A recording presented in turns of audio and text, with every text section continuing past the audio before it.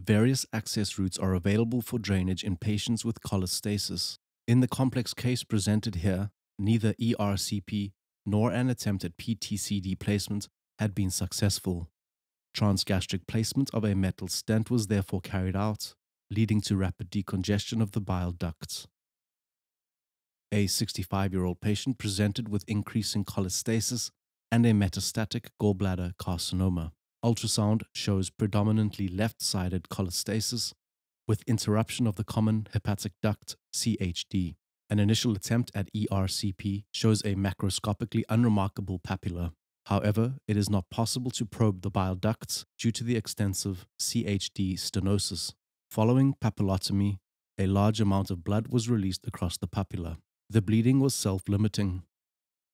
To achieve the urgently needed bile duct relief, an endosonographic access route was now chosen. A previous attempt to place a PTCD for external bile duct drainage had failed, with the CHD still not passable.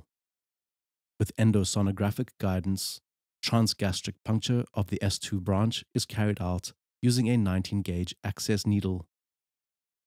Wire probing for transpapillary drainage is again unsuccessful. A ductal system dilated to 8 mm is seen, with contrast stopping at the level of the hilum. A more stable transgastric tract is now therefore created using the ring knife and then gradually dilated to a diameter of 10 mm using bougies. A fully covered metal stent 6 cm long with a diameter of 6 mm is introduced and released via the access route created with the ring knife. A large amount of bile is discharged into the stomach via the stent immediately after the stent release. The final radiographic check shows that the metal stent is in the correct transgastric position.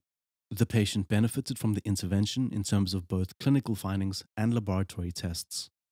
The diagram shows the course of bilirubin values before and after bile duct relief.